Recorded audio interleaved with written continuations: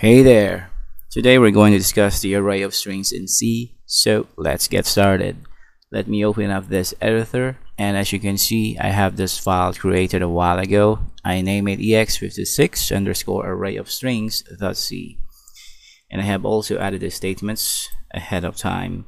So a two-dimensional array can be used to store related strings.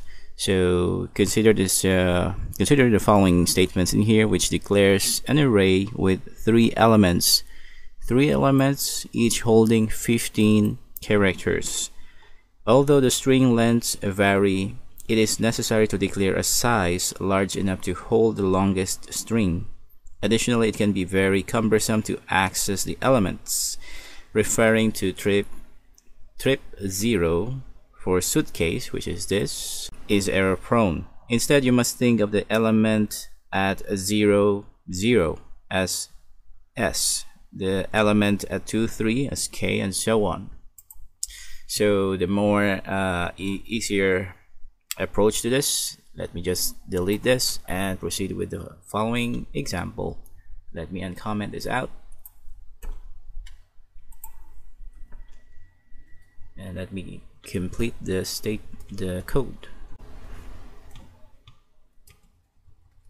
So in this example, we have a much more intuitive way to deal with a collection of related strings is by using an array of pointers, as in this example, this program.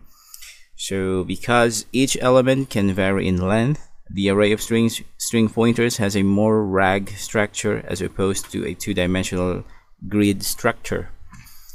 So with this approach, there is no limit to the string length, and more importantly, items can be referred to by a pointer to the first character of each string. So let's go ahead and run this real quick. As you can see, it printed out perfectly fine. Keep in mind that a declaration like character pointer items and then 3 size of 3 only reserves space for 3 pointers. The actual strings are being referenced by those pointers. So that's it for this video, and before we wrap up, I have here a little test for you on this tab.